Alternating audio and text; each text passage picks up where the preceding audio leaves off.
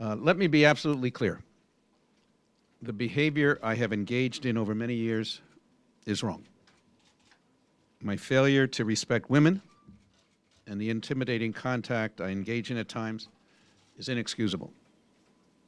It has undermined what I have spent my whole professional life working on, fighting for equality and justice for all people.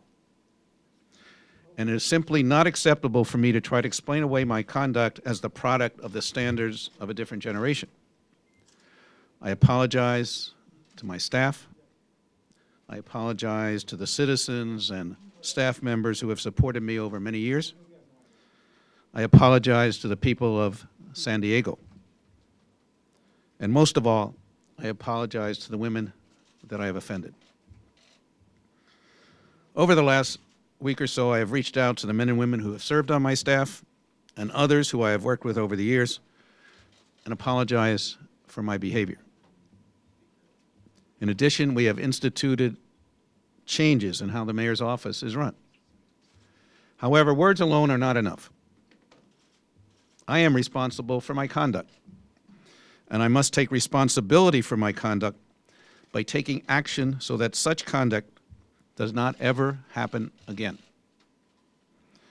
So beginning on August 5th, I will be entering a behavior counseling clinic to undergo 2 weeks of intensive therapy to begin the process of addressing my behavior. During this time period, I will be at the clinic full-time, though every morning and evening I will be briefed on city activities. This intensive counseling will just be the first step in what will be a continuing program that will involve ongoing regular counseling. I must become a better person.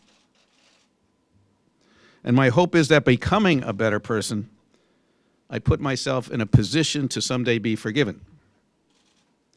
However, before I even think of asking for forgiveness, I need to demonstrate that my behavior has changed. And that will only happen over time, and only if such incidents never, ever happen again.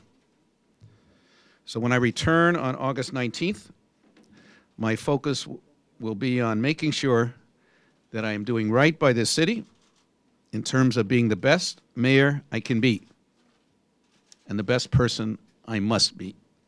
Thank you.